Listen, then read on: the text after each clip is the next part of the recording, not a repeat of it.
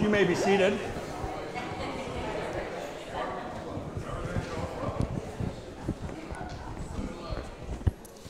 And if for any reason things are getting difficult with your kids and it's making you uncomfortable, do we have daycare? Oh, yeah, it's here. Yeah, we have a teddy bear room.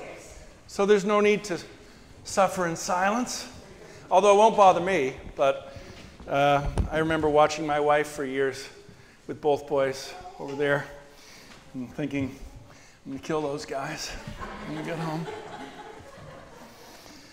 And that was suffering in silence because, you know, I'm not supposed to think that. Would you pray with me a moment?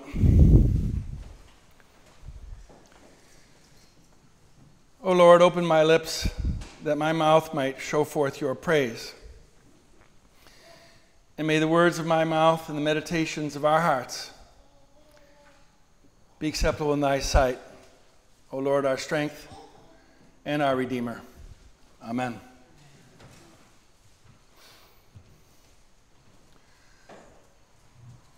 The Lord said to Cain, "Where is your brother Abel?" And Cain said, "I do not know. Am I my brother's keeper?" And the Lord said, "What have you done? Listen, your brother's blood is crying out to me from the ground." Thousands and thousands of people's blood is crying out from the ground. Victims of gun violence in our country. To rephrase another piece of scripture where Jesus is separating the sheep from the goats. When was it, Lord, when we saw you gunned down and did not stop the violence? And Jesus answered, whenever you allowed it to happen to the least among us, you allowed it to happen to me.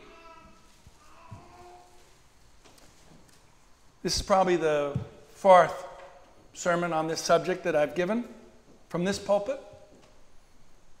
This is the most extreme example, although Newtown still is the strongest in my mind because it was 3 days before our Christmas pageant. Put bluntly, I want things to be different. I would like the repetitive cycles of gun violence to stop repeating. And I like to think that it's my faith in Jesus that makes me feel the way I feel and feel as strongly as I feel. And I want to suspect that because you people are here, many of you feel the same way I do. Even if we may disagree about the causes, the solutions, and the perspectives. I like to think that it would be hard to follow Jesus and shrug off shootings of any kind, let alone random and mass shootings. So we are going to pray for the victims of the shooting in Las Vegas, and we are going to pray for their families and friends. But I have to say that it doesn't feel like quite the right thing to do, or not the best thing to do. As in a fitting response, fitting the depths of hell the people we're praying for have been cast into. I mean, if we honestly reflect upon our faith, who among us thinks that God is going to reach out from the divine in response to our prayer and wrap these poor people, these hopeless people, in his arms so that their pain is no more, so that their brokenness is no more, so that their grief no longer burns, so that their darkness lightens and their emptiness begins to recede. Don't get me wrong. I know that in time, through faith and by the grace of God, some people will find hope and faith and love. And maybe some will be healed even though they cannot be whole anymore. And I know that because I've lost people, not in this way, but I know that's how it works. It takes time.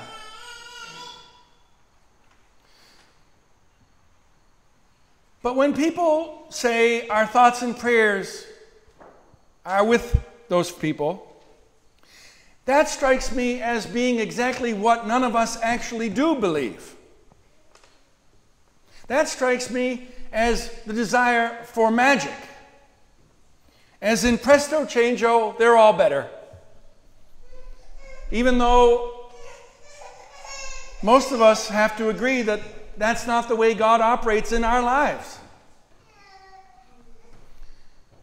Or do we say these things because we feel we should do something, but don't think we can do anything, so we slough it off onto God? Which in my mind, strikes me as a sort of backhanded atheism. Something should be done, nothing can be done, so let's give it over to God and hope for the best. Or then I ask myself this: is what we really pray for at times like this in our country that this sort of thing might never happen here? At the Chickering School, at the Dover Church, at the Memorial Day Parade, at the football game at the Dover-Sherburne football field. To us, to our children, to our friends, to our community. And I put this out there because I think these are good questions for us to ask ourselves. Because you'll also remember I started with Cain and Abel, and now I moved to Jesus and Pilate. When Jesus is being questioned by Pilate about who he is, he answers, "I came into this world to testify to the truth." And then Pilate says these famous words, "What is truth?" He washes his hands, and the sentence is cast. So what is truth? I think that truth is that no one wants to live in a world where people are randomly killed by total strangers in sudden and unexpected orgies of violence from 32nd floor windows, with dozens of weapons that he gathered over months, and no one knew. Truth? And if it's not your truth, what is your truth on that? Because if faith is about God, and God is everything God's cracked up to be, as in the center of the universe and the force which enables all of us to be who we are, then we must be in some sort of dance with God around these most significant tragedies. Right? Certainly with our joys too. I mean, it's hard. We know we baptize a child and then we move to this, because there's so much joy and so much promise. And yet, somehow it seems so much more necessary to get God in the mix when we're faced with heartbreak, with inexplicable calamity, with patterns of toxic behavior. Because everyone I've spoken to, at every time something like this has happened, Orlando and Sandy Hook and now Las Vegas and Columbine, and the list goes on, wishes that there was something that we could do to make gun violence better. And also everyone feels like we really can't. There's nothing we can do.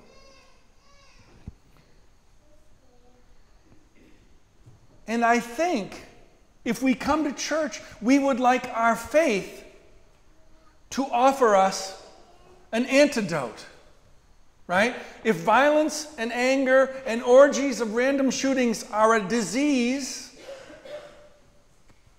then we would like an antidote to that, to start making it better. So we just don't have to put up with it in our country and live with it and suffer it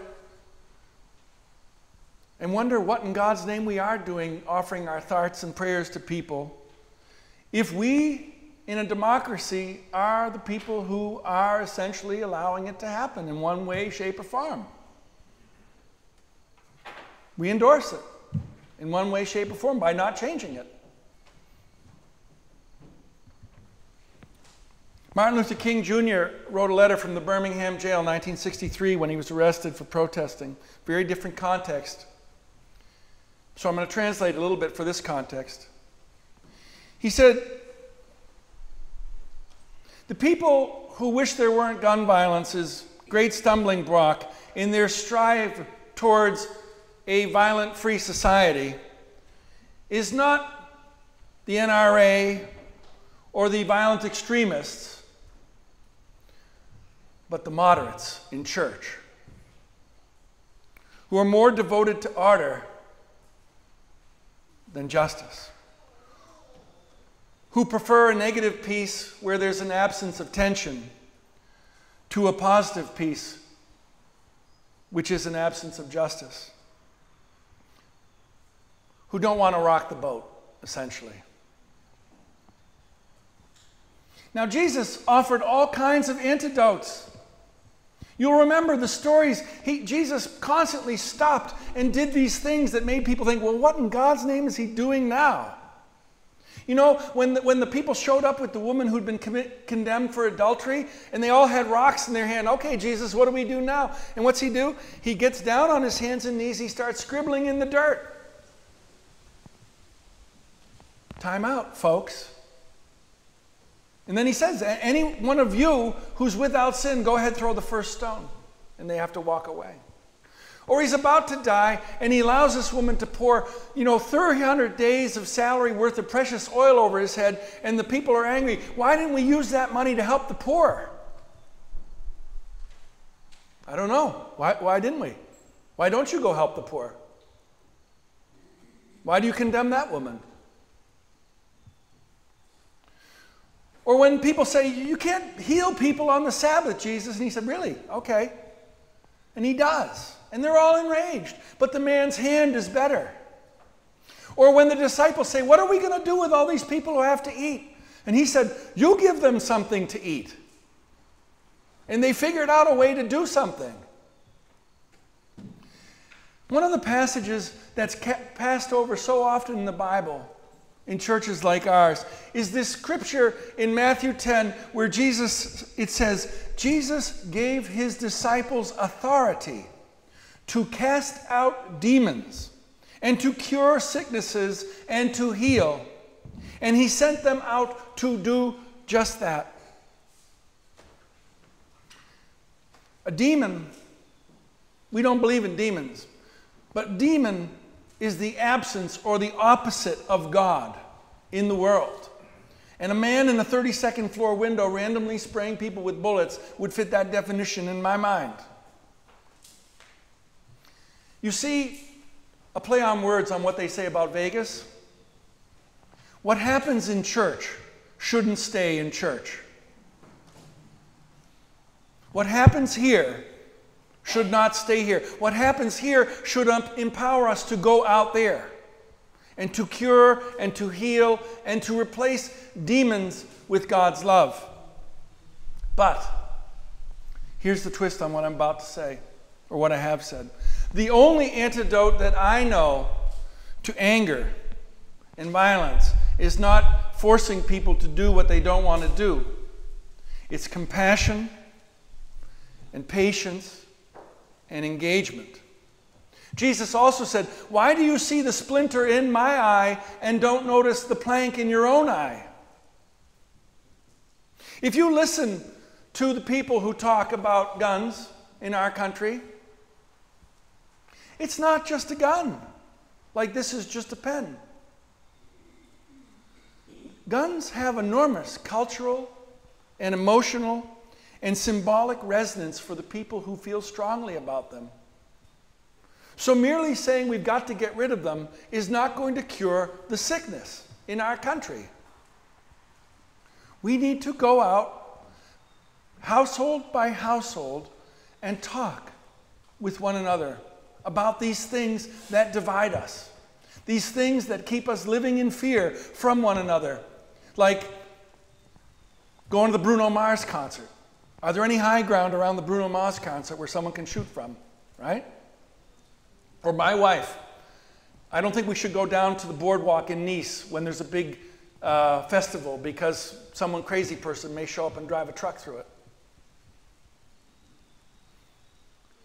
What we need to pray, while we also pray for those people, is to pray for ourselves, that we might be the church, that God might grant us the grace and power to do and say what needs to be said and done to bring about the change that everyone longs for, which is not victory for guns control people, but peace for all people.